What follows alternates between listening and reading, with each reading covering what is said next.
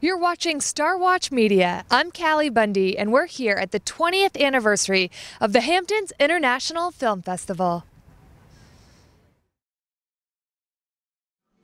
I am Callie with Star Watch Media here at the Hamptons International Film Festival with Stevie Nicks premiering In Your Dreams. Stevie, how are you doing? I'm good. I'm excited. Yes. I'm nervous and excited. But a good excited, right? Yes. Yeah. So talk to me a little bit about In Your Dreams. What is it all about? Well, we just, like the second week of recording, it was Dave's big idea that we start filming. Okay. So we had a little bit of a why about that, you know, and he said, well, you know, because this looks like it's going to be an amazing experience, and we're going to be sorry at the end of it that we didn't get some of it on film. And so I thought about that for a night. Right. And then I started thinking about other pieces of film that I had seen of rock and roll being made, and how glad I was that it was on film, you know. And so that's kind of, so I changed my way of thinking and went, you know what, you're right, because he said, first of all, darling, if you don't like it, we don't have to use it. Right. So with that, that was a promise. Okay. So I said, okay, then knowing that, and you know, he's a great cinematographer. He's been filming women since Annie Lennox. Okay. So it's like when, you know, men know how to, either they know how to film women or they don't. And he does. Okay. So I said, okay, I'm gonna go with you on this one. Right. And then it really became crazy, and everybody started filming. Right. So it became like a filmer's paradise in there, you know.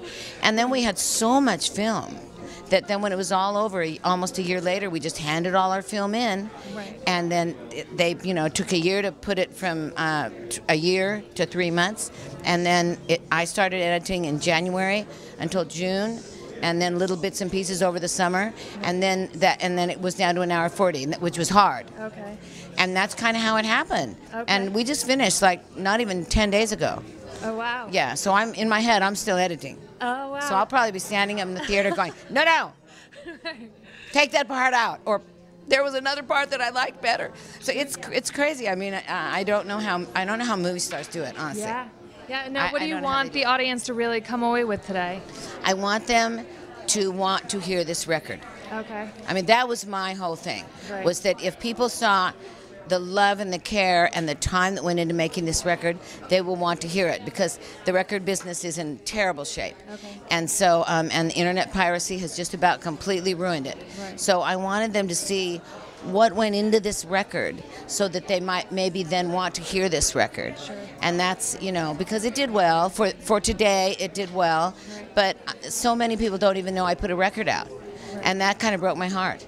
So that's my main focus, is people to go, oh, I want to. So you get to hear this much of the finished product of each song, you know. So I hope that people will then go like, I need to sit in my living room and listen to this record. Sure.